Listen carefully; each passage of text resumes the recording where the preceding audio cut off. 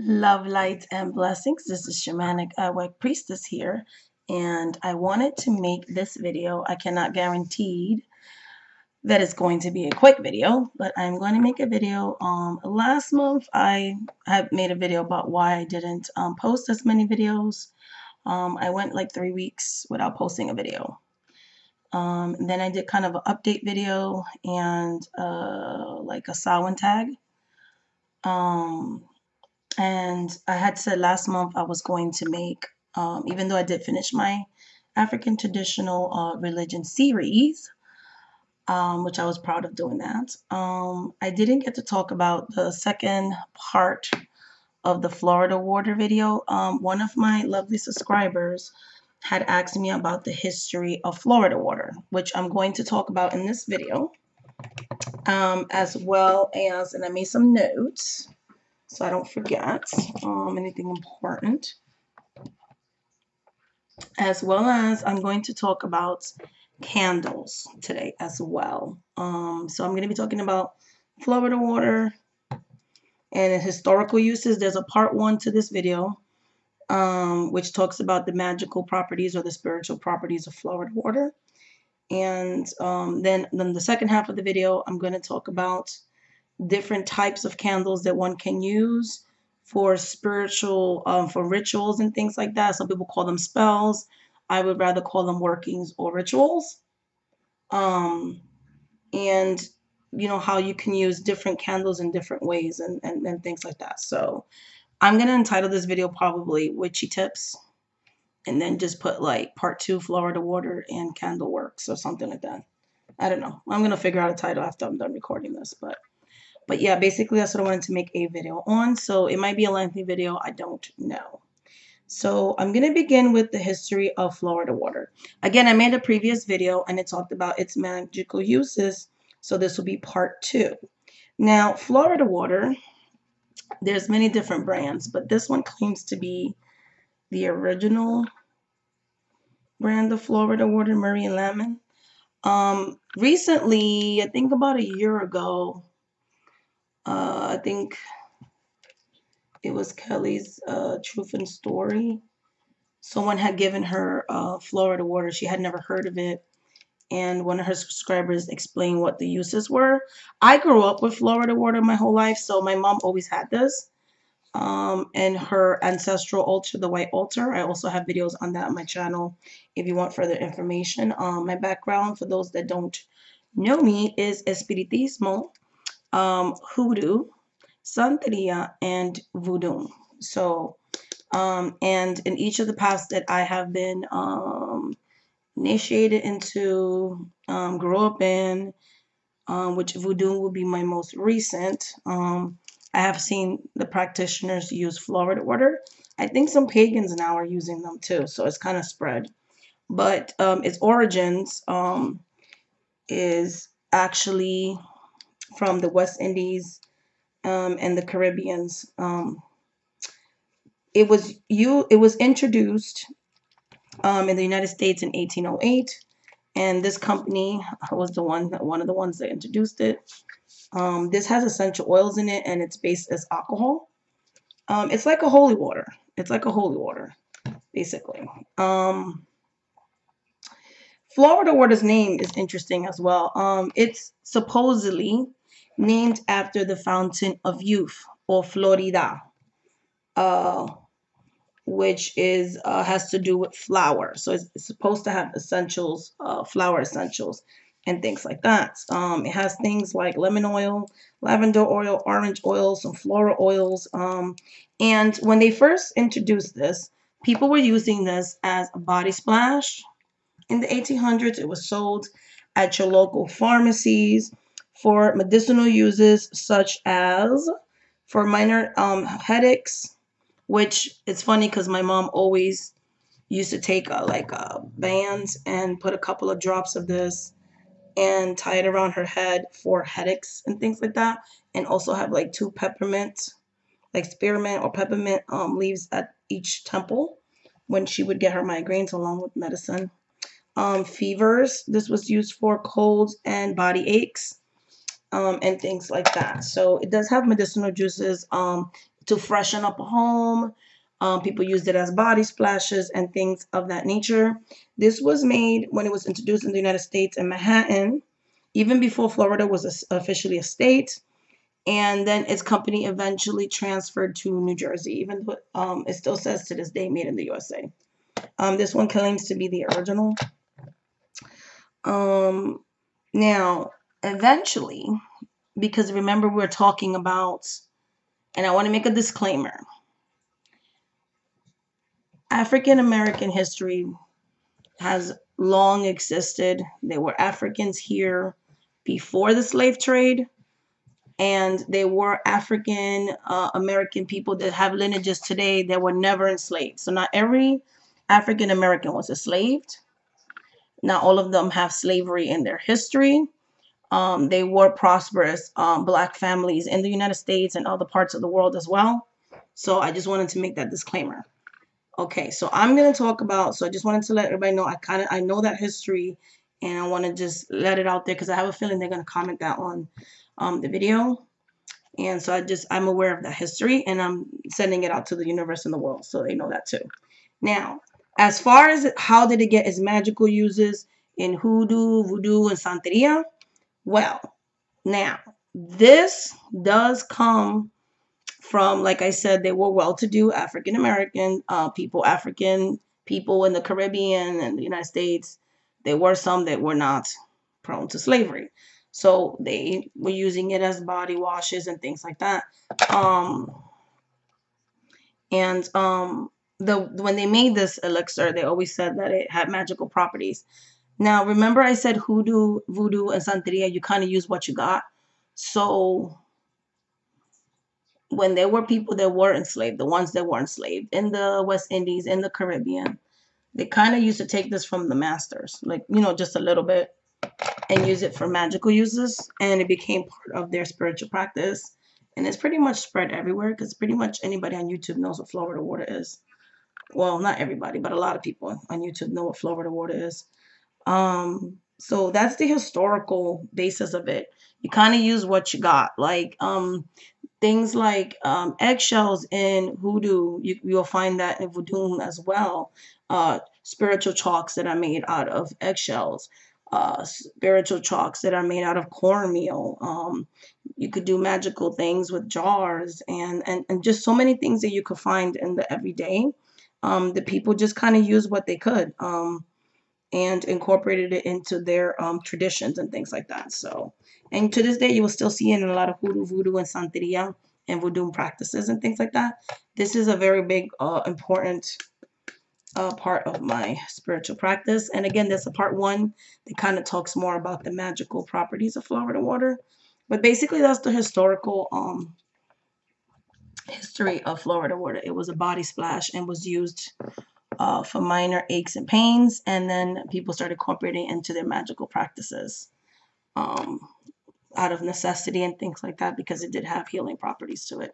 And I gotta say, I'm not a doctor, but I have used this for aches and pains. I have used this for headaches and things like that. It does work. So, and I always keep it in my sorry, my laptop is about to die on you guys. Hold on one second. I'm going to pause. All right, guys. So sorry about that.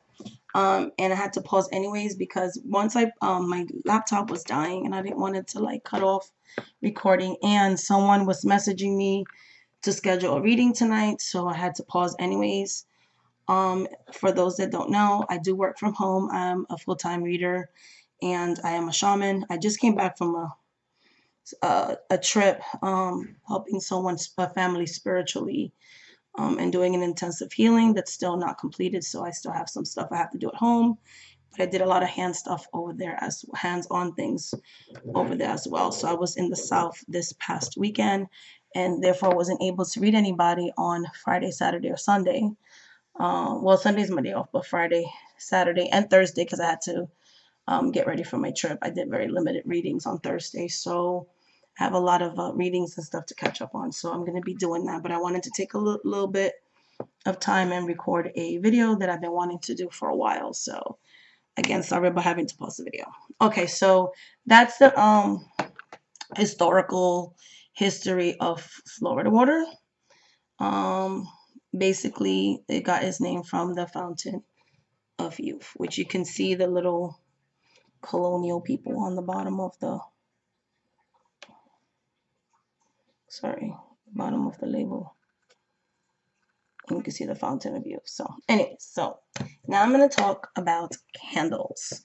And what I wanted to talk about candles first and foremost, and I think I gave this tip on one of my other videos. I'm using white for the purpose of keeping it simple. I use color candles in my practice as well, but I figured I would just use white. Most people have access to white candles, so just to make it easier for this, I don't know if it's a lesson or tutorial or whatever you want to call it. So I'm gonna start with the easiest candle you can get accessible to you. I do use a lot of uh, candles, among other things, in my practice: mojo, grease bags, track magic, um, animal parts, so on and so forth. But I do use candles as well. So I wanted to keep it simple and just talk about candles for today. And the first candle I'm going to introduce is this little birthday candle. These are very easy to get. I use all kinds of colors of these. I might use these on like a new moon or on a full moon. The ones that have colors that represents all the elements or the four directions. So I might use this as a guiding light. I might use this to charge crystals that I'm going to use on a crystal grid, or to charge a grease bag. Of course, I make my own oils, so I anoint it with oils and herbs and things of that nature. I do my prayers, incantations, my psalms, just a lot of stuff. But I usually use a candle like this. If I'm going to power up a jar or something like that, I do use these kind of candles as well. And they're very inexpensive. You can get I think like anywhere from 10 to 12 for like 99 cents in some places. So these are good for like to charge up things, um representation maybe of the elements, things of that nature. So I don't inscribe anything on these. These are just like a quick, when I'm just doing a quick charge up of something. After I smoke it and wash it and do all the other stuff that I do to cleanse energy, I like to recharge it and put my intentions through candles, amongst other things that I do: smoke, reading psalms, incantations, prayers, and things like that. But these are the kind of candles I use for that kind of stuff. Um, Tea light is another one form of a candle that I use in my practice. And I use this a lot. Like, let's say I'm doing a reading or something, I like to always have a lit candle. So I'll charge it and I'll make my family sigil. I have a secret family sigil that I do with everything, which brings in my ancestral line. And I always anoint it, after I cleanse and charge this candle using this kind of candle. Um, I light it while I'm doing my readings and things like that with my scented candles alongside it, and I keep it on my selenite candle holder. And I'm very, very, very drawn to selenite, so it brings up that really high vibration. Also clear quartz. Oh my god, I would like to get a candle holder that is made out of clear quartz. I'm gonna see if I can find some of that. But I love using this selenite candle holder. It just really amplifies my vibrations. I like the heart shape because I like always want to read with love and caring, because I do read on sensitive topics with clients and things like that. I do. So I use this more as a guiding light, or when I'm doing actual readings or something, or as part of my rituals. As I said, I practice voodoo, so I do participate and conduct voodoo rituals, or Santeria rituals, or hoodoo rituals. And I might use this as just a protection light while I do light my other candles and do other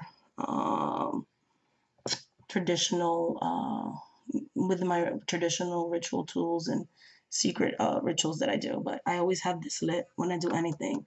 Before I begin working, I use a tea light, and after, I like to have a guiding light besides the candles that I'm using or the tools that I'm using or whatever kind of working I'm doing. I do like to have a tea light on just to always have the ancestral protection, to call in my protections, to open and close the portal as well. So tea light, I use that a lot for that. I don't use tea lights for spells, really. I use them, like I said, more as a guiding light. These I do use for actual spells, chime candles. If it's like a short spell, I also use chime candles as an offering to a spirit. If I want to draw attention to a offering that I'm making to the spirits, I always like to light their way. The candle's going to correspond to that spirit's color.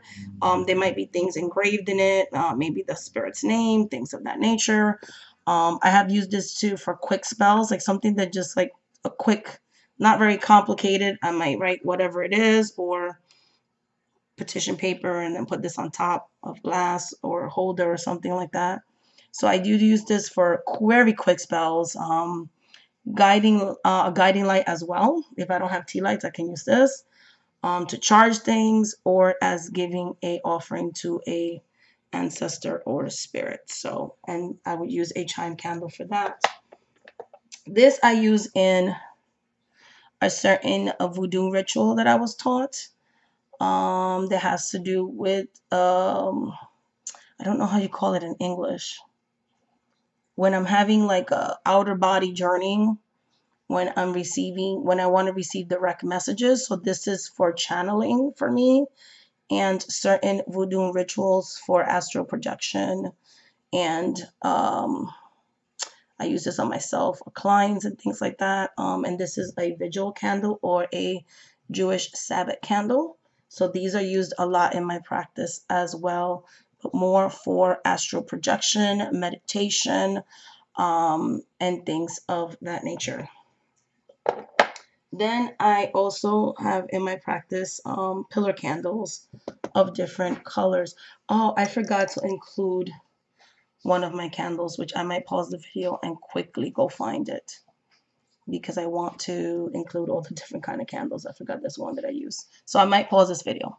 This one, the pillar candle, I use more for my ancestor altar. And I usually inscribe the names of an ancestor or another secret way that I will put an ancestor in there, which I'm not going to show that part, but these are dedicated to my ancestors, like my direct lineage, and usually is on my white ancestor altar. And that's what I use this type of candle for. I don't really do spells with these kind of candles. And then I'm going to pause the video and show you the two main candles that I do workings with. Like I said, I'll occasionally use a chime candle, but they're more offerings if I want to draw attention to an offering, because I do offer actual physical things to the spirits that have chosen to work with me, whether that's food or an actual like gift or something like that. I want to draw attention to that so the spirit could say like, hey, I have something for you. I wanted to thank you for what you've done for me, or I'm giving you this so that you can help me with such and such. So give me 1 second. 1 second. I'm going to get to the other candle that I forgot to get. Hey guys, I am back. So the next candle I wanted to talk about is my other candle that I use too. I use this a lot for workings, certain kind of spells. And I also use figurine candles, which I'm not going to bring those out. I'd rather keep those secret. There's certain kind of candles I use that I won't put on camera. But those are the ones that actually look like certain figures. And there's certain reasons and certain ways I use those kind. But this one I do feel comfortable sharing. I do use taper candles, whether it's to inscribe some things. Lots of, depending on the color. It's not necessarily white. So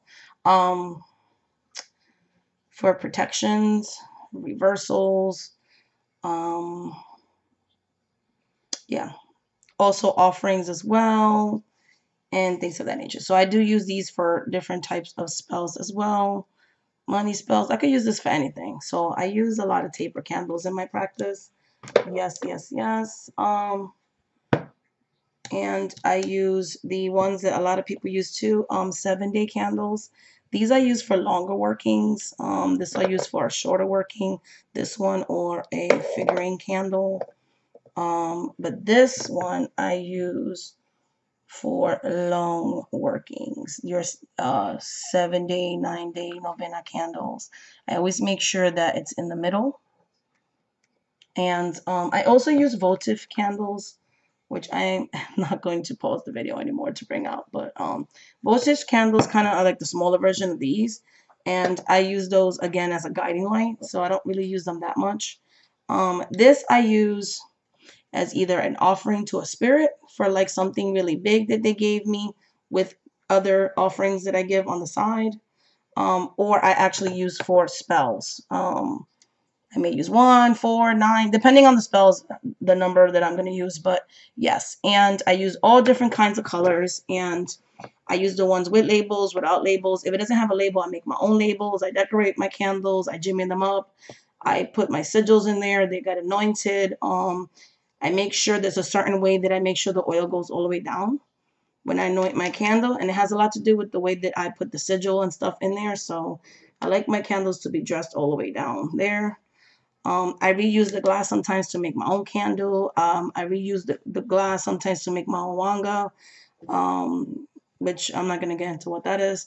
And so I use a lot of 7-day candles as well in my spiritual practice, whether it's a healing ritual or an actual working for money. I do money, protection, love, um, beauty, certain things for health. I am not a doctor.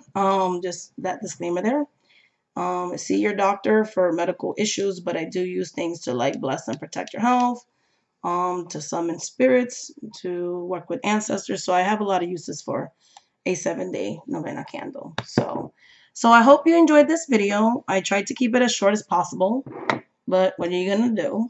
I just wanted to give you guys different ideas of different candles you can use for spells, because I always see the same kind of like, and there's nothing wrong with it, but like $30 candles that are all fancy smancy. You could take $1 candle, you could take $1 candle, you could take $1 candle. You could take a candle that's 72 for $8.99. You could take a candle that's 20 candles for $8.